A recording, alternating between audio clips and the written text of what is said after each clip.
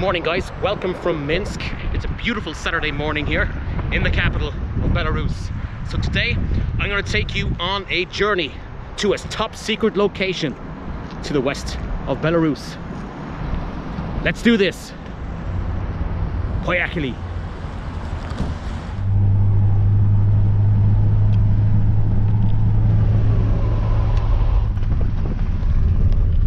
We're in a village somewhere near Zlonem, trying to find this secret location, and we've left the tarmac road and now we're actually onto a gravel road. The trip is really bumpy, and it's going to be like this for the next 7 to 8 kilometers. Wow, the length that you go to these different secret locations. What a beautiful day it is. We've arrived at our destination, guys. On this site is an abandoned Soviet military base. It was abandoned sometime in the early 1990s, 1991, 1992, and you can still see concrete on an old road in this area. This was the site of the 638th Rocket or Missile Division of the Soviet Army. And in the western part of the Soviet Union, they planted these bases for the R-12 missiles, which were short to medium intermediate range missiles.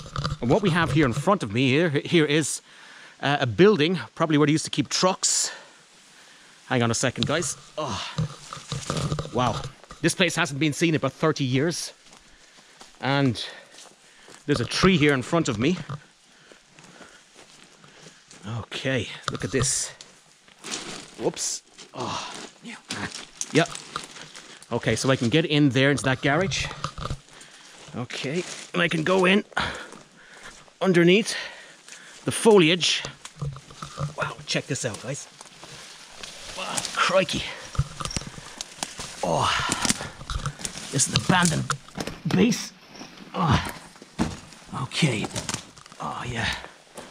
Here's the place.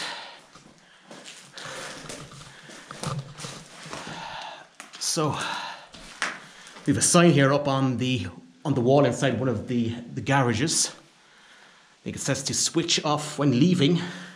Switch off the power. Oops. Oh yes. So we have some graffiti here. There's a guy here from Lithuania, 1981. So obviously here in this base, soldiers from all over the Soviet Union were stationed here. As we see, we have 81, Danius Chiplus from Lithuania, then was part of the USSR. Wow. Check out this old Soviet sign, guys. Goodness knows what it says, because it's all chipped off, thanks to the ravages of time. And to get here, I had to come out underneath these trees, and I really went down into a pothole. Wow. So anyway, guys, a bit more about this base. This base here traces origins back to the end, a couple of years after the end of the Second World War, sometime around 1947.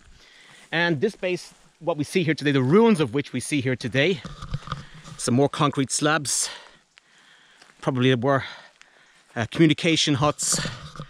They were built in the early 1960s, and as I mentioned, they housed the 638th Strategic Missile Division, and they held R-12 short to medium range missiles. These things did. And all along the Soviet Union, along the western frontier of the Soviet Union, they had these bases to protect the country and also to provide cover for the other Eastern Warsaw Pact countries. Now, nobody's been here for over 30 years. And as you can see, we have a concrete base here, and nature is slowly but surely taking its toll. We had to walk about 1 kilometer from a road to get here. As I mentioned, guys, this place became fully operational and fully functional in the early 1960s. And it was that way until about 1990, 1991, when the Soviet army withdrew from this base and the newly independent Belarus took over responsibility of this area up to about mid-90s, when it was completely abandoned and left to the ravages of nature and to the locals. Got some more ruins over here. So we've just stumbled across, guys, one of the missile silos here. Of course, it's all being completely concreted over. So back in the day, the missile, this is the place where one of the missiles was launched from. Of course, there's nothing left now at the moment. All right, let's move on, guys, shall we? To the next place. There's a road leading that way. All right, what we have in front of us, another building. Let's investigate. Let's see. Probably another command point. Wow. And as I mentioned, guys, back in the day, the trucks used to come in here and straight into this building here, like a garage or a bunker. All right, let's investigate a bit further. Let's see what we can see inside. It's amazing how quick nature can replace something. Oh, hang on. There's holes everywhere. Oh, I don't want to fall through the floors. Oh yeah, again, this is very similar to one of the first places that we went to. See the ceiling, concrete, rock concrete. And basically, when the Soviet army, when they evacuated this bunker, they took everything with them. Furniture, radios, electronics, everything. Let's move on. Whoa. All right, guys, we found another building just off the beaten path here. Better be careful because there are a lot of holes in the ground. Whoa, don't want to get fall into one of the holes. Okay, just as well. All right, guys. Wow, look at this. Wow, check this place out.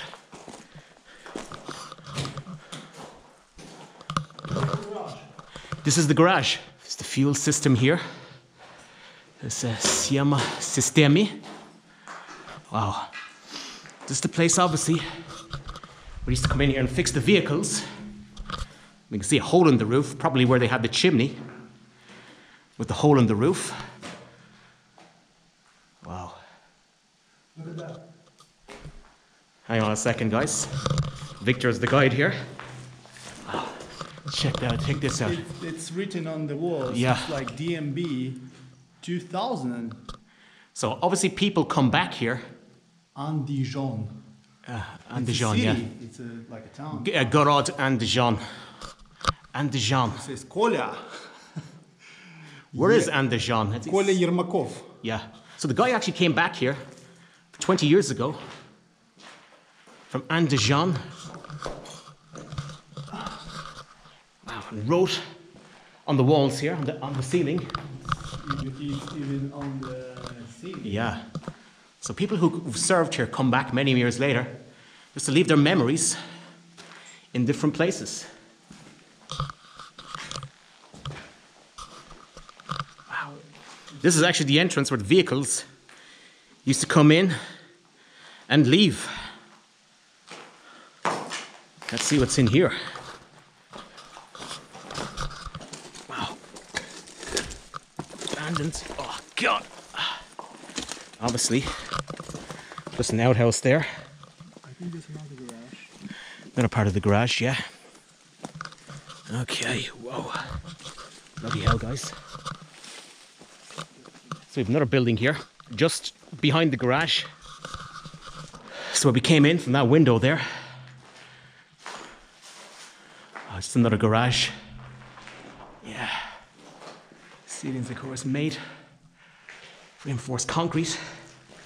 All right, let's push on.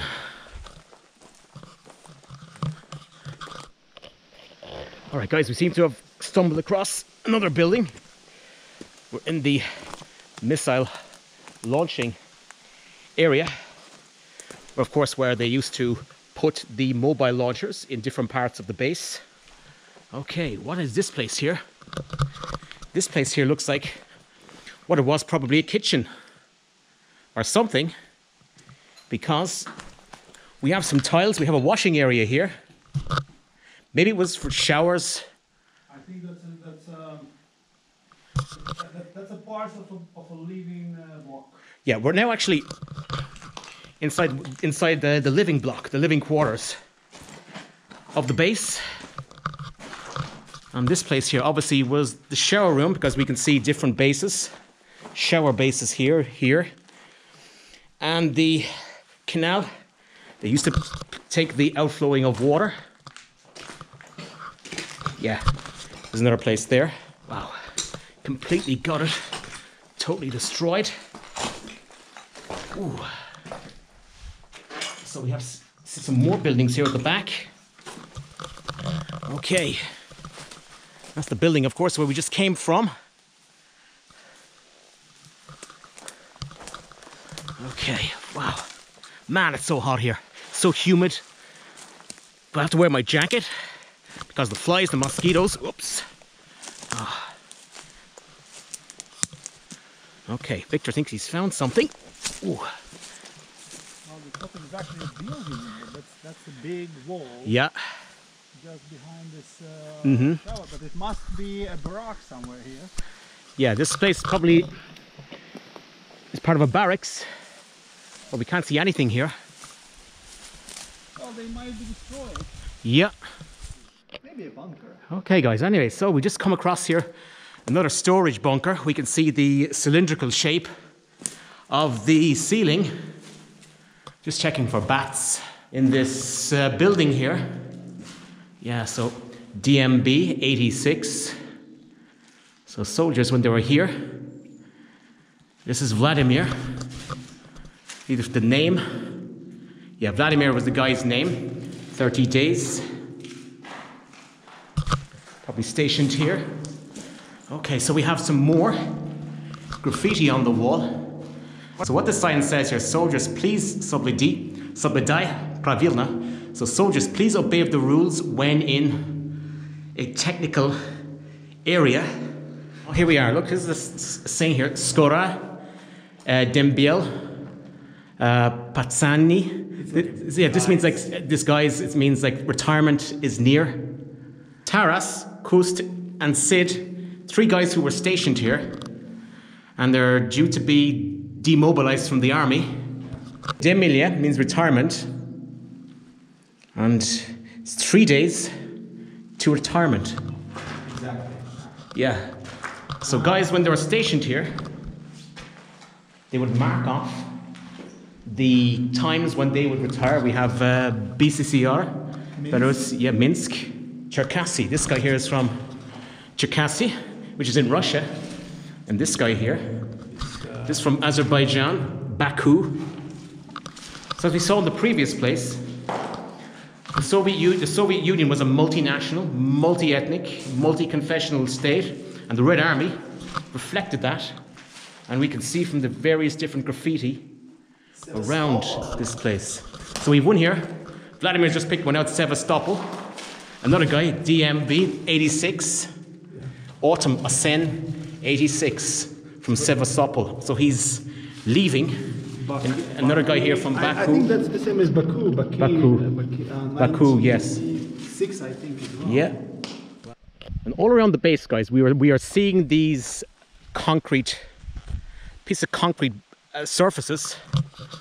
And Victor, whose father-in-law served in the Red Army, in the missile mobile units in the Red Army, thinks that the launchers were placed here, and of course the missiles were placed high, facing high into the sky, ready for an attack at any moment.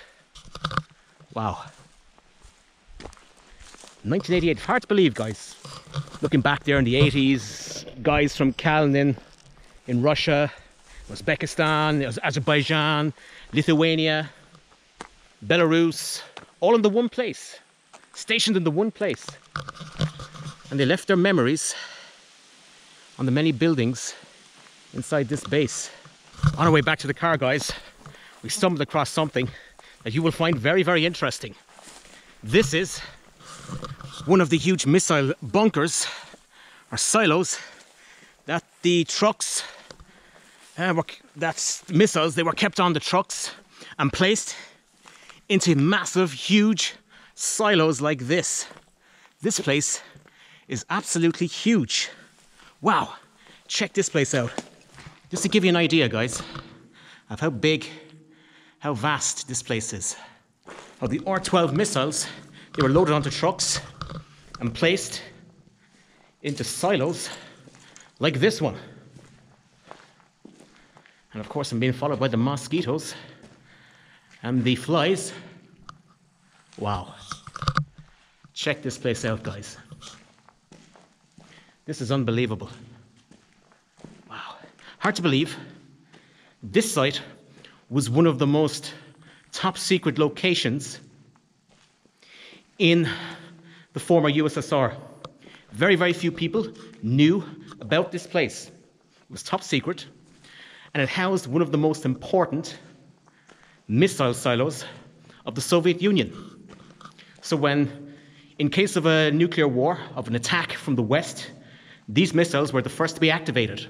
They were the short to medium term range missiles, and they were activated to take out military sites, armies in West Germany and Italy. Wow. And now there's nothing here. Wow, we have some more graffiti here, guys. We have a guy here from Uzbekistan, a DMB. Means that he was demobilized in May of 1984. And this guy here is a dedushka. So what a dedushka was, guys, a dedushka was like a grandfather, a hierarchy in the Russian army. And he used to keep order in the barracks. So he became a dedushka after about a year of service in the Soviet army. This guy here. Oh yeah, Svetlogorsk. 1st of the 11th, 83. Wow. Wow, this guy here. Kalinin. It was a city in Russia. Vesna, spring 85. Wow. 1988. Yeah. This guy here. AC/DC. Late 80s. 1988. Wow, all the soldiers. I wonder where they are. All the soldiers who served in here, who left their graffiti on the walls of these bases. Especially this huge missile silo here. Okay. Let's push on. Let's see what else we can discover here. Deep in a Belarusian forest in western Belarus. Not far from Zlodom. Alright guys, we've been trekking around this deep, unpenetrable forest for the last 2 hours. And we found a number of buildings. We found part of the living quarters. We found some of the observational posts and some of the missile silos from this old, abandoned Soviet missile base. So, wow guys, I'm tired. 2 hours in this heat and flies and mosquitoes. Huh, I've been bitten alive. Alright guys, so anyway, that is it. Come to the end of our journey. Hope you've enjoyed it. So, stay tuned. Keep liking. Keep commenting. And you'll join me and see me on more adventures from strange and unusual places in Belarus. God, I can't wait to get home. I've been eaten alive by mountains of mosquitoes. Whoa. Catch you guys later. Signing out.